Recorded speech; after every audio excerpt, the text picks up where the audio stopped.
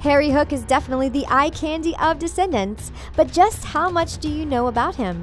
From having siblings to actually having an American accent, we'll show you some facts you never knew about everyone's favorite Descendants pirate. Don't forget to hit that notification bell to never miss another video, and be sure to check out our community section for even more fun. Now let's check out the backstory behind Harry Hook. Harry Hook in the movie. As it turns out, Harry Hook in the movie and Harry Hook from the books aren't really the same people. Well, they are, but a lot of his backstory is actually lost along the way in order to stick to the most important bits. Let's start with checking out what Harry Hook was presented in the movies, and then we'll continue with the books. Harry Hook, just like his last name might suggest, is actually Captain Hook's son. He's got quite an agenda to him, and he definitely isn't afraid to snatch someone with his hook, which, in case you didn't know, is totally fake and just a homage to his father. Harry is quite a layered character, coming with tons of personality, despite the fact that it might not be the most positive one. We're introduced to Harry as a manipulative and slightly wild kid, but as loyal as a pirate can be. He belongs to Uma's gang, and he's extremely proud and protective of his friends. We also learn that there might be some backstory to Harry and Mal's relationship, which was actually created by the cast themselves. Dove Cameron and Thomas Doherty actually created a backstory you won't find in either books or the movies. It helps them develop on-screen chemistry, but as far as we know, the backstory is something you'll probably never see play out. Harry actually dated Mal before Mal dated Ben.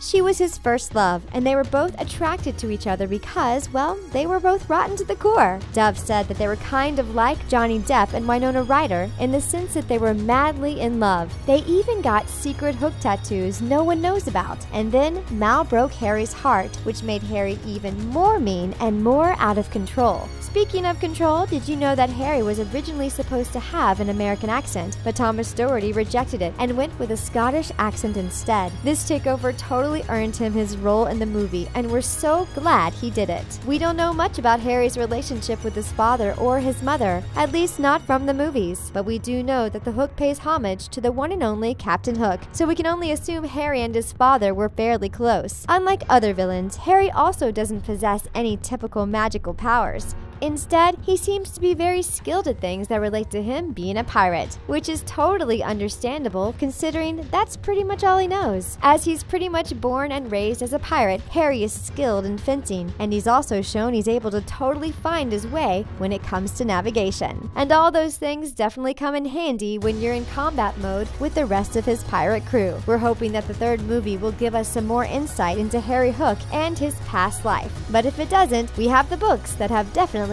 done so. Harry Hook in the books. You see, we do find out a bit more about Harry Hook from the actual Descendants books, so if you've never read them, you should give them a shot. In the novels, Harry actually has siblings. He's the middle child and has an older sister called Harriet and a younger sister named CJ. Yep, that's right. According to the books, Harriet can be quite mean-spirited, but not much more is revealed about their relationship. Although we have a feeling there's a reason why Harry has such tough skin, and Harriet might be it. How crazy is this? You know how we said Mal and Harry were actually once lovers? Well, this didn't happen in the books either. It's a brand new story invented by the actors to help them stay in their characters and have some chemistry. But the one person Harry is loyal to at all times is without a doubt Uma. Even in the books, it's very clear that their friendship is extremely strong, but it seems like that the books hint at a possibility of a romance. Although the movies show a strong chemistry between Uma and Harry, it's clear the two are just friends. But the books and many other fan fictions show a slightly different story. In Rise of the Isle of the Lost, a Descendants novel, Harry teased Uma that he could be her first date if she's lucky. Now, we might not get more information than this, but it definitely makes our imagination go wild. These two aren't really a couple, not even in the books, but there's definitely some subtle teasing going on. Really makes you realize that Harry Hook isn't only wild, but he's also a flirt. Despite the fact that Descendants books are much longer, we actually don't learn a lot more about Harry. And if you do,